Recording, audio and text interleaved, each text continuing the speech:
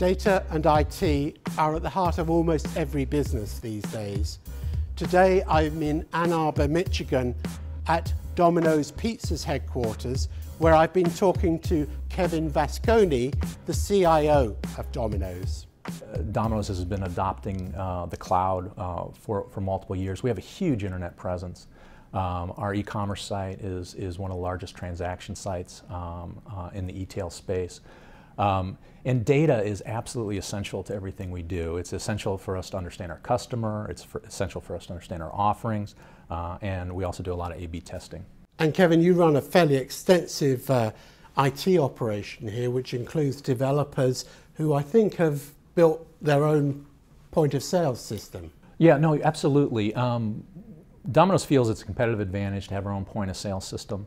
And I think we're one of the few QSR businesses that has a single common global point of sale system, which we build all of our other properties off of. We build our e-commerce solution off of it. We build our supply chain management system off of it.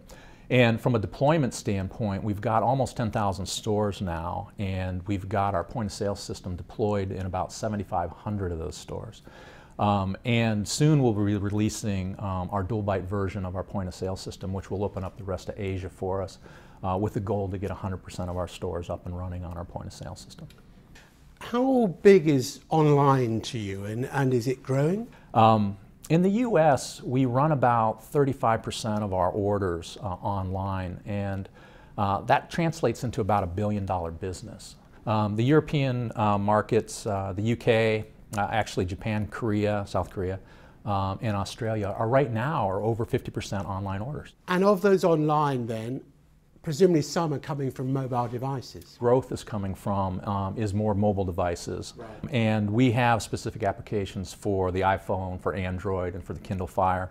Of course, your big day is Super Bowl Sunday, when I think your orders go through the roof. Tell me about how, as an IT guy in an organization driven by IT, how you prepare for that. It's probably our largest day, single sale day. I think we sell 17 million slices of pizza, which is equivalent to like 1.2 million pizzas. And from an IT standpoint, we've got to make sure that the stores are up and operational, that they can process credit cards, and that our internet site is up and operational. Because one of the things that we've seen, and one of the advantages we can offer to all of our franchisees is, as the order volume goes up, you don't necessarily have to add people to answer the phone. You can direct them to the web. So the technology on the website scales very, very nicely, all right? And we don't have to staff for the peaks. But as an IT professional, what we have to do is we have to make sure all of that works. Right. We have to make sure the connection to the store works. We have to make sure our internet site is up and operational. So for the Super Bowl, we actually create a war room. We've got developers in the room, we've got network engineers in the room, we've got storage guys in the room, we've got systems administrators in the room. And literally, it's a very large room, and there's nothing but a sea of monitors. And we've instrumented the applications, we've instrumented the network, we're watching the order counts come in, and it's almost as much fun as watching the Super Bowl. Yeah, it sounds fantastic. Sounds like almost an election event. You know? Yeah, very similar. Yeah, you watch the results come in.